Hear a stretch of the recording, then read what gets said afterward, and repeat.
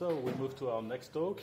I remind you that if you want to ask any questions, either from the room or remotely, you can go to onlinequestions.org, event 20147, and ask questions there or vote for questions that have already been asked. Our next talk is about GStreamer on the Magic Leap one. Please welcome Xavier.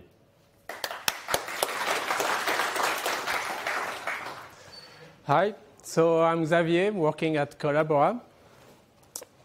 Today I'm presenting GStreamer, so the work I've done last year to port GStreamer on a Magic Leap 1 device, showing it there. So those are augmented reality glasses. So the Magic Leap is building those glasses and they are selling it online. Augmented reality is glasses you can see through.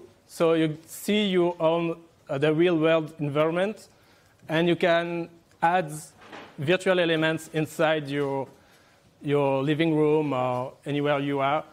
And for example, you can add a TV screen on the wall in your living room, and when you can watch TV like that with the glasses. That's not the same thing as VR, because virtual reality is a completely opaque device, so you can't see anything from the real world. You see only virtual environment, and so if you walk, you just walk into the wall, and that's not happening with AR. Magic Leap has 3 elements. So first you have the glasses, and then the glasses is the light wear, and the light pack is connected with a cable. You cannot remove the cable, so that the light pack is the computer itself, doing all the CPU and GPU, and so all the stuff I'm going to code is going to run on the small round computer there. And of course, you have a controller to manipulate virtual objects. So a bit of specs. The light pack is where the OS is running. It's an NVIDIA Tegra X2 chipset with 6 core, and it's ARM64. The OS is called LuminOS. It's based on Android, but there is no Java. So basically, as far as I know, they are doing that to get vendor support from NVIDIA probably. And the media stack is what I really concentrate on, and it is Stagefright from Android. There is a public SDK. It has a complete C API for everything. So on Android, you have Java API to write Java code, but they write everything in C for the middleware. And you have C++ API for all the UI toolkits and the more advanced features. Yeah, they have for the audio side, they have custom APIs. That's something I've never seen on Android, so they wrote it from scratch. And they also wrote from scratch their own build system called Mabu, because we don't have enough build system yet. The project I've been working on with Collabora was sponsored by Mozilla. Mozilla has their new browser called Servo. Servo is written in Rust. It's a brand new browser, and they want to port it to various VR and AR devices. And they had an issue because they ported on Magic Leap device, but they cannot render any media. So the video and audio was not working because they are using GStreamer on desktop to play all the media, but they couldn't port Magic Leap GStreamer to Magic Leap device. So they contacted us at Collabora, and we helped them to port it. So yeah, Servo is written in Rust. So the build system is Cargo, so yet another build system. They have various Python scripts on top of Cargo to drive the build. Yeah, so Alan Jeffrey already did, before contacting me, they already did all the porting of Servo to Magic Leap, except for the multimedia part. So I won't be speaking about that journey from them. They have a blog post already telling all the story for that side, concentrating on the multimedia part here. Yeah, so for the video, they are using AppSync. That means that they don't let GStreamer rendering the video. They get the frames out of GStreamer and they render them themselves in their application. And for the audio, they let, on the opposite side, for the audio, they let GStreamer do everything itself. So GStreamer is supposed to detect the platform and plug the right audio sync. Of course, there is no audio sync for Magic Leap yet. So GStreamer, that's a multimedia framework written in C. They had an Auto Tools build system. Thankfully, it's removed now, and it's fully Meson build system now. So that's the third build system in my presentation. Yeah, so GStreamer already has support for Android, but they are using the Java API through GNI. So, yeah, GStreamer is like, for people that don't know GStreamer, it's like a pipeline when you have elements you can connect together to write your rendering. So the first step is to actually build GStreamer. Using the SDK, there are two ways possible. Either you use GST builds or you use Cerbero. GST builds use Meson and has many sub-projects to build every single dependency you can, at least the art dependency, but there are some optional dependency that it cannot build yet. On the other side, Cerbero, they can build every possible dependency with their own build system, and but it's more complicated and less integrated. So since I'm a Meson developer, I decided to go with the GST builds a new way of doing things, and I've not been using Cerbero for this work, because one of the main reasons is that on Magic Leap I didn't need any external dependency. So my project was really like small scope, so I don't have to depend on any Auto Tools library, external libraries, etc. So I decided to go with GST build and use only Meson for that. Yeah. So the first thing to do is write a cross file using because there is a toolchain in the Magic Leap SDK you can download. There is a toolchain there. You write a cross file, compile, and hopefully it works, right? So the cross file is something like that, a bit simplified here.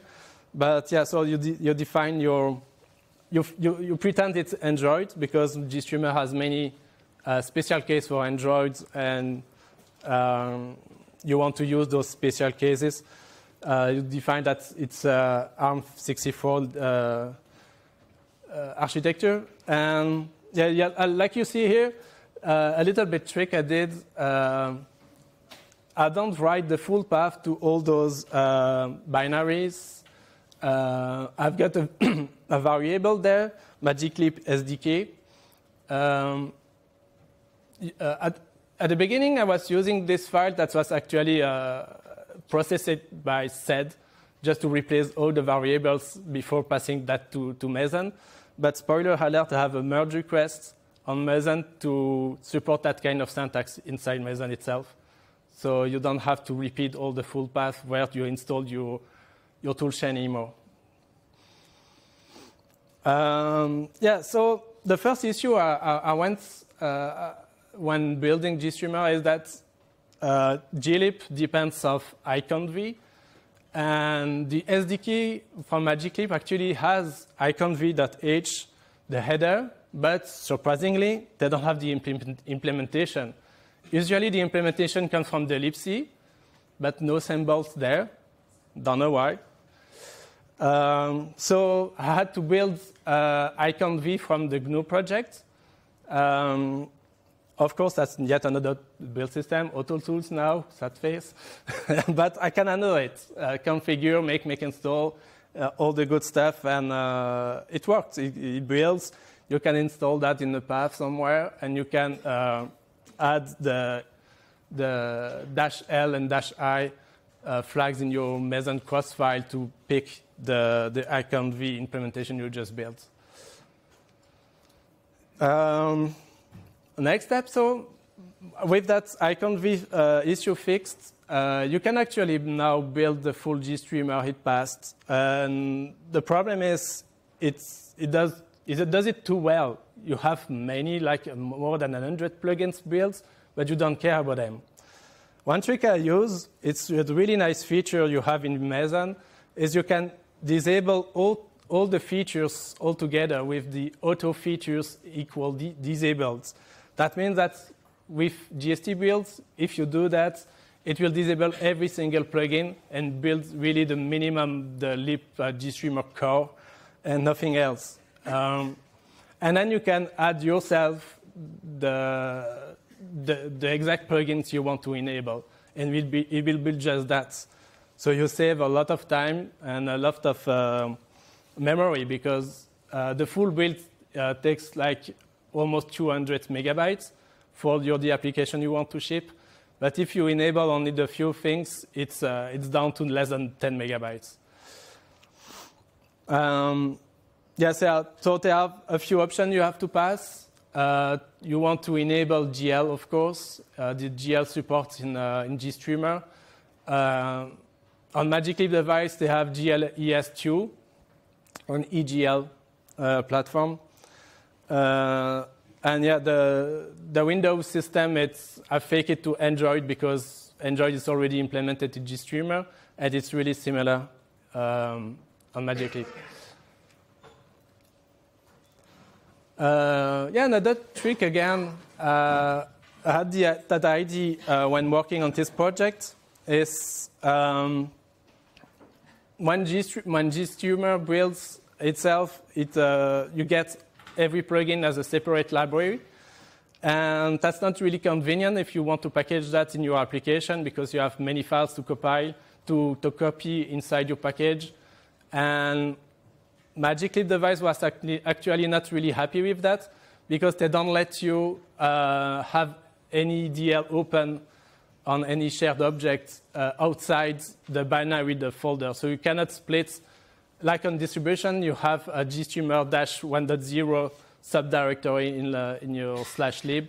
And so GStreamer will only look for plugins there. But you cannot do that trick on MagicLeap because they have security rules that forbid that. So you cannot DL open those files.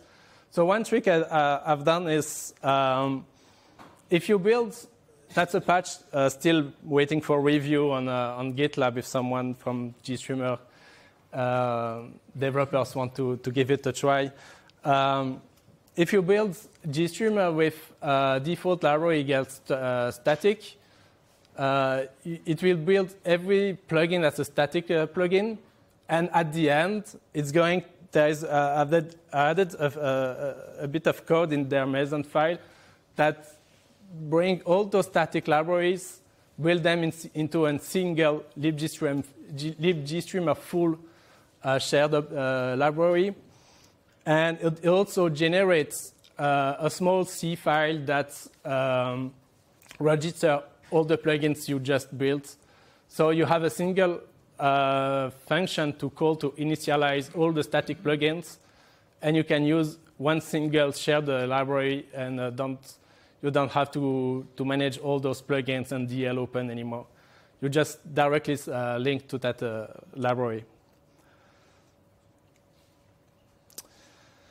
So now that we have GStreamer built, a small version of GStreamer with one single library, the next step is to build that into a Magic Leap application package.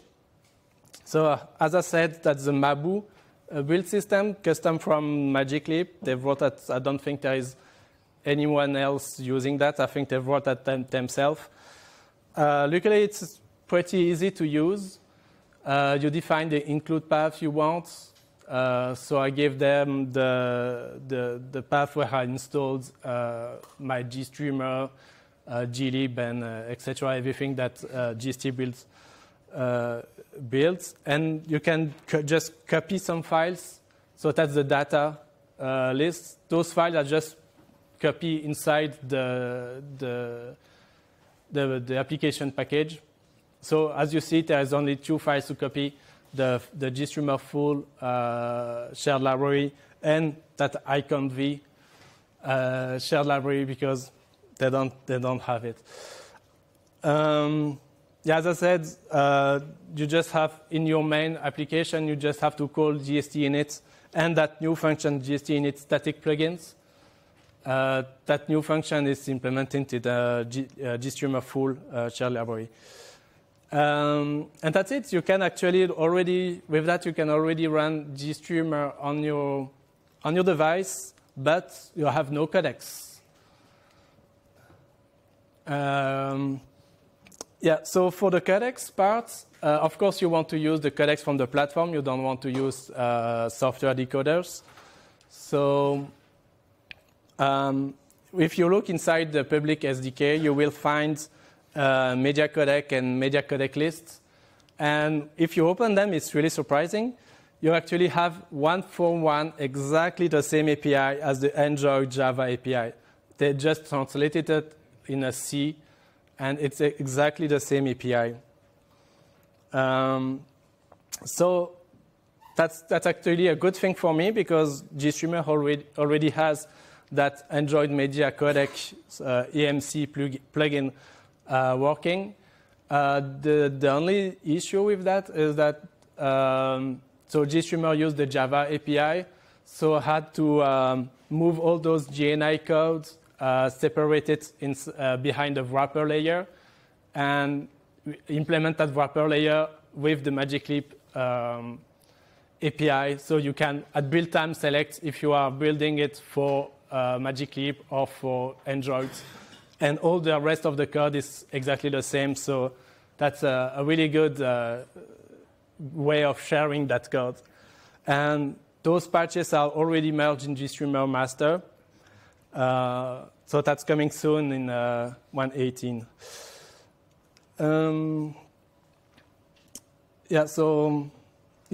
And now that's an extra option you have to pass to Meson to enable in GST plugins bad the Magic Leap option that will select that new implementation for the codecs. Video sync now.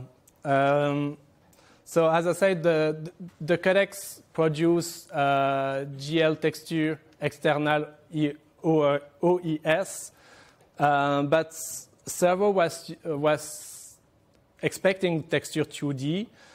So I did not work on that, but Mozilla had to modify their application to support both formats for the textures, because so they have their appsing that get those textures, those GL textures, and they had to modify their code to support that.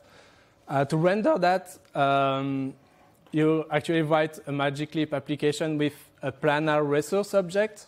That's like a widget that exposes you an EGL context. So you can draw with yourself with the EGL API on that surface.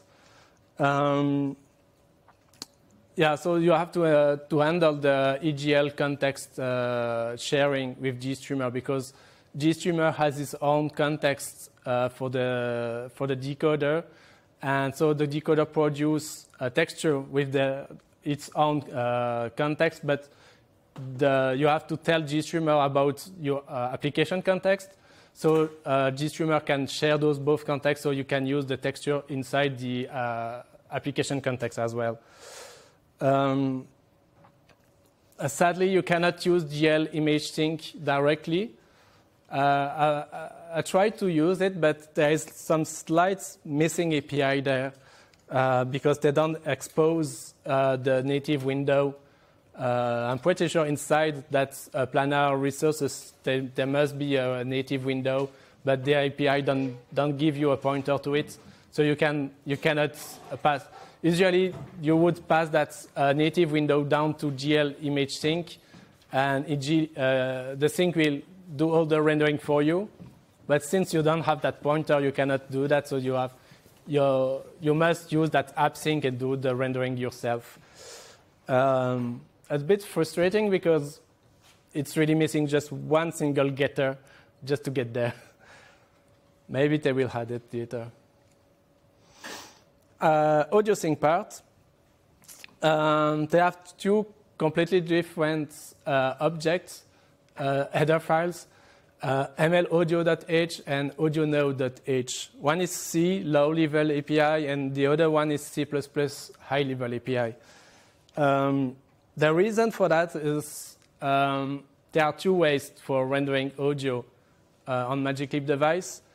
The device itself has stereo speakers right onto your ears. But since the source of the audio is somewhere in the 3D world, either you can just play the audio plainly as a stereo audio, but you cannot really know from where the audio comes. And that's the C API, what the C API implements. But the C++ API is smarter because that's actually a widget that you can plug inside your UI. It's an invisible widget, but that tells the audio stream exactly from where in the space the audio comes. And that widget is capable of modifying the audio you send to sound like if it comes from that position. So if there is a video wall here and you turn your head, you hear the audio coming from there. It's really impressive, and that makes all the difference for the immersion you have. So if you look at those headers, it's really it's weird because it's exactly the same API implemented twice, one in C and one in C++.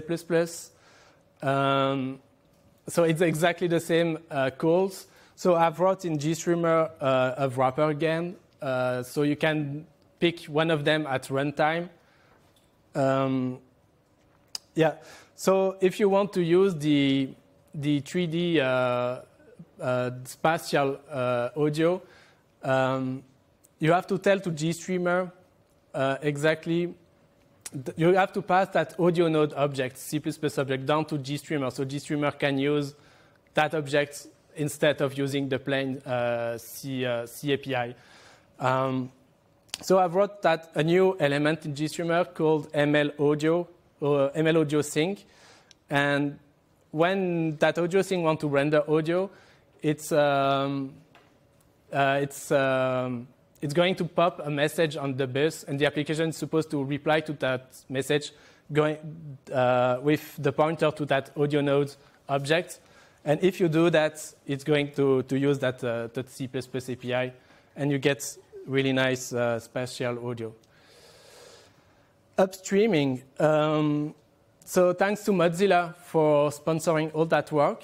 And they even sponsored the upstreaming of all that work. So everything is already merged. So you can use that with GStreamer Master right away.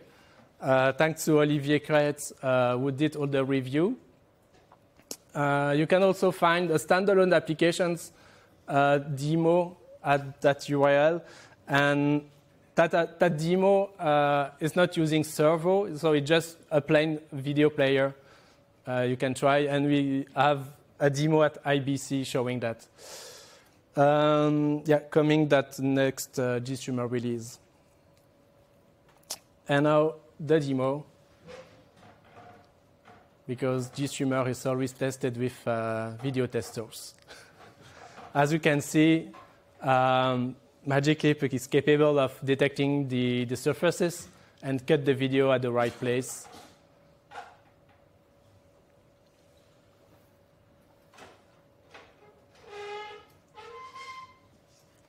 There we go. Any question? Thank you. We have no question online. We have a question from the remotely, the people who attend remotely, asking if we can put the slides in full screen. It's difficult to do it all the time because we want to see you. We try, but your slides are downloadable from the website, from the FOSDEM website, because we're well behaved. Exactly. That's good. All speakers should do that. Any question from the floor? We can take one question. Yes, please. You mentioned that there was one getter missing in one of your dependencies. Yeah. It would have made things much easier. Why didn't you make like a pull request for just adding this getter to the... Because the Magically platform is closed source. Sorry. So the question is why I don't just make a pull request to add the getter, the missing getter for to be able to use GL image sync. The reason is that the platform is closed source, so I cannot just do a pull request. They have an issue tracker, so I already, actually some of the APIs I'm using right now were missing, so I did some requests to get them. But yeah, you're right that I could request that API as well. I don't think I reported that issue yet. Very quickly, is this augmented reality helmet widely available? Widely not, but I think you can buy it in the US only, just for a few $1,000. So anyone can buy it. Thank you, Xavier.